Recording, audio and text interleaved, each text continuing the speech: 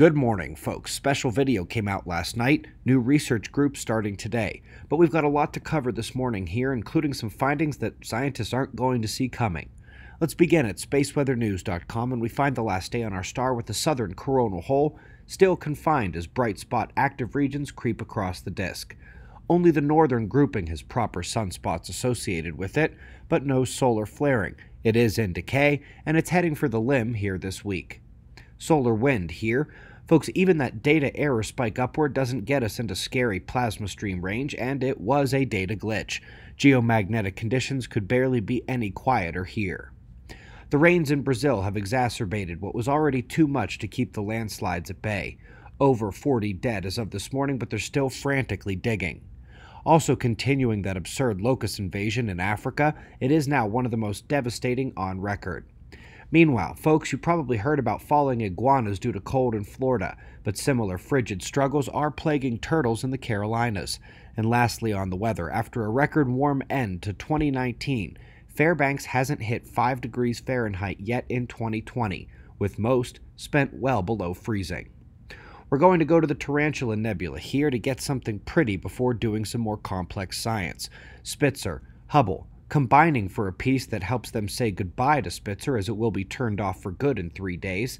Tarantula is located in the Large Magellanic Cloud, and it was one of the favorite targets for Spitzer given its active star formation contrasting with cold, stringy filaments. It's hard to imagine how much better the James Webb Telescope will see the heavens provided they ever get it up there.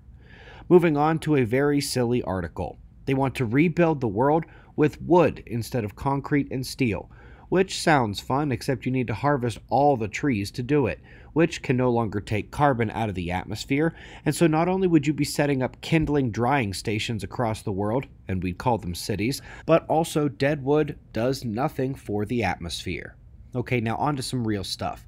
Solar Orbiter is going to be the first satellite in decades to properly see the sun's poles.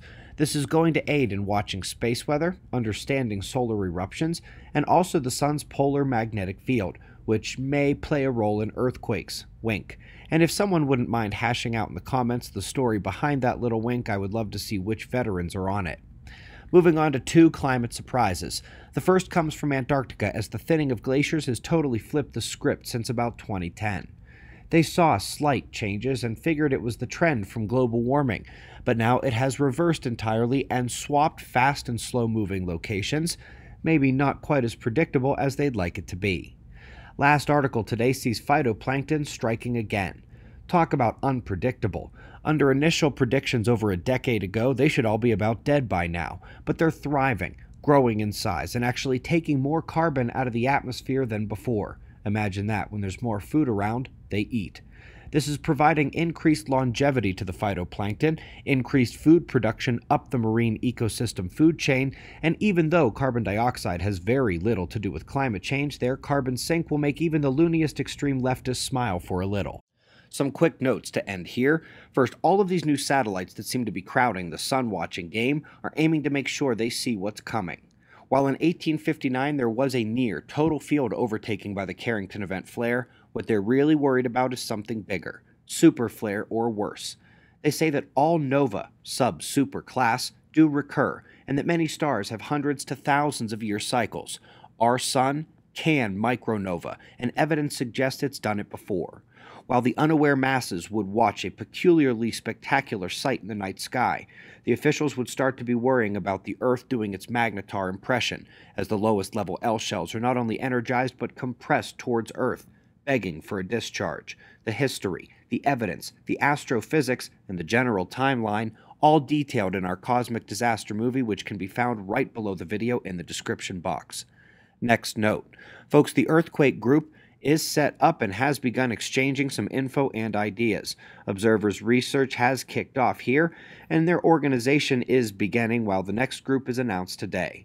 This one is a subtopic in the survival realm, primitive technology, including things like bushcraft, technology that preceded electricity, what you can get now, how to build, how to survive, and this is different than prepping supplies. This is how you get your own after. This isn't Faraday cage and solar panels, it's how to build a stove, a house, irrigation for crops. Next week, we will open that prepper group, which includes the higher technologies, but for now, this is a bit more specialized of an interest, one that takes us back to the Stone Age. Email us if you can contribute here and are willing. Finally, folks, our Cosmic Scales from Astros to Cosmos video came out last night. That's getting us ready for the follow-up series to the full Plasma Cosmology movie. Last night's video, that full movie, and how professors responded to the movie are all linked in the description box below this video. We greatly appreciate your support. We've got wind map forecasts and shots of our star to close, and of course, we'll do this all again tomorrow, right here, but right now it's 4:20 a.m. in the new Valley of the Sun. Eyes open, no fear. Be safe, everyone.